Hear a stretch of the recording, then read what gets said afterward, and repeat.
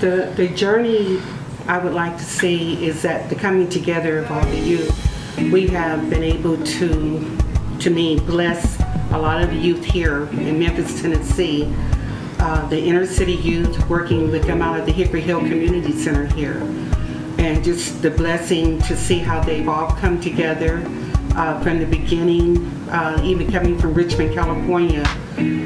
We had at least 30 girls in 1999 there, and we have had up to 60 young ladies and men with drummers here in Memphis, Tennessee.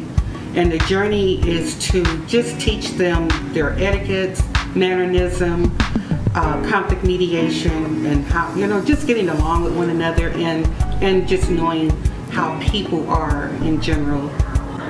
When we first started here in Memphis, we were not allowed to go inside the community center.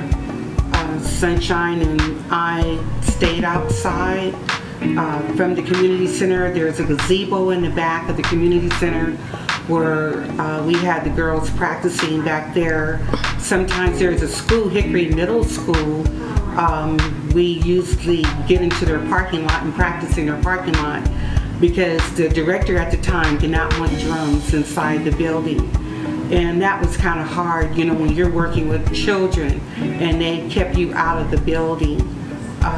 In that time in the beginning, that was kind of disappointing and hurtful when you're thinking that the community is for children and yet they kept the children outside. When they changed over to a new director, she saw Miss Garner, she saw that the kids needed to be inside, especially in the rain.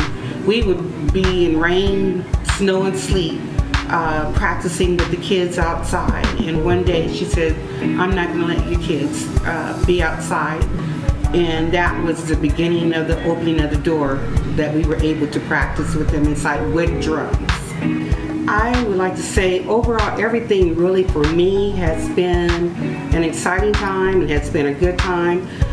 This is, for me, has given me an opportunity that if it wasn't for Sunshine and Millennium Maddness, the traveling part, that has been exciting for me to travel.